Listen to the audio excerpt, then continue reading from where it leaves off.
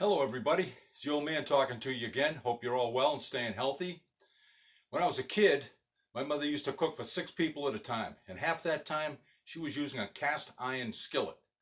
And she used it all the time, kept it in good repair, worked all the time. Well, fast forward 50 or 60 years, and on occasion we use a cast iron skillet here. And I don't know how many people use that, but it is a good idea to use, I guess, because it was invented around 200 AD, which is, 2,000 years ago, so it must be good. But like all cast iron skillets, if you don't use them and you let them sit in a drawer, they could get rusty, they could get beat up. You might think about throwing them out.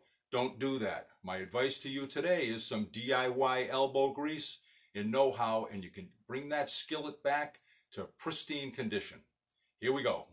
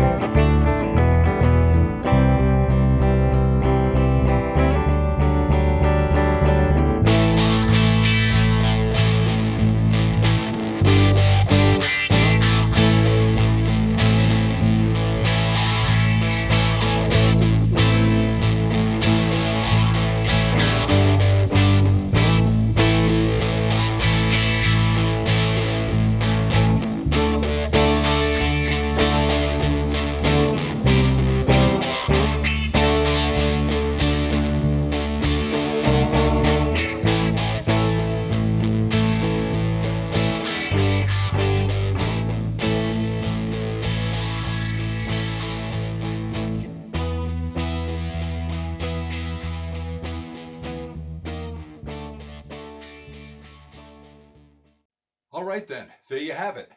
I was able to bring that skillet back and resurrect it, and now it's a fine cooking implement. So my advice to you today is don't throw out that old skillet. Take it out, a little elbow grease, a little know-how. You can bring that right back to brand new. And remember, there's two good things about advice. The first is it's free.